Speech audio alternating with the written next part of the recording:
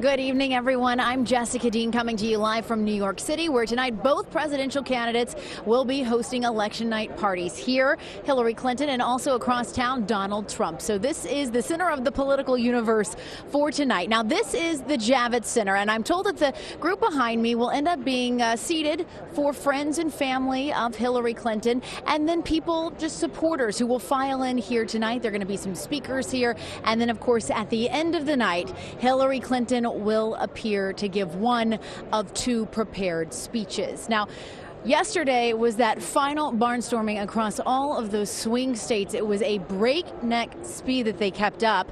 They were in Philadelphia last night and then Raleigh. This is video of Secretary Clinton in Raleigh, North Carolina, late last night for a midnight rally with Bon Jovi and Lady Gaga. Of course, North Carolina is a pivotal state in tonight's election. A lot of people anticipate the numbers there will be very, very close. So a lot of people keeping a close eye on that, because as North Carolina goes, so could go this race.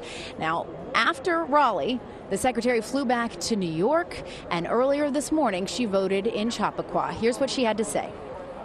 I know how much responsibility goes with this, and so many people are counting on the outcome of this election, what it means for our country, and I'll do the very best I can if I'm fortunate enough to win today.